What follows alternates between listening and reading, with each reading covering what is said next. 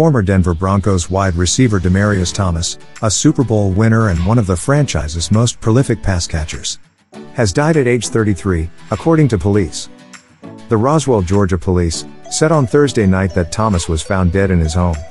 Preliminary reports, according to police, indicated Thomas' passing might have resulted from a medical issue. The Broncos released a statement early Friday, mourning the loss of an incredible player and a special person. "We are devastated and completely heartbroken by the sudden, tragic passing of Demaryius Thomas," the Broncos said.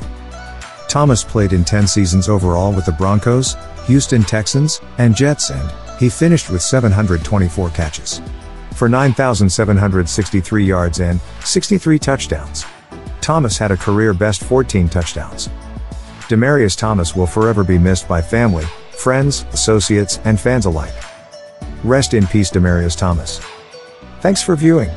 Please, kindly subscribe, like, and share. Remember, at TN, love is what we have for you.